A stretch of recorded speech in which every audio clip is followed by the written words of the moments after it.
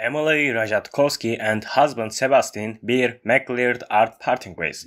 The model, 34, filed for divorce from the film producer in Manhattan Supreme Court on Thursday after 4 years of marriage, according to court records obtained by Page 6. The outlet reported the filing was consented, meaning the terms of the divorce have not been resolved between the spouses. In July, a source close to Ratajkowski confirmed to People that the couple had split. They split recently. It was Emily's decision. She is doing okay. She is strong and focused on her son. She loves being a mom, the insider told People at the time. As Page 6 first reported, speculation about a possible separation being in July after the model was seen running errands without wedding ring. She also was not wearing it in her Instagram photos this summer.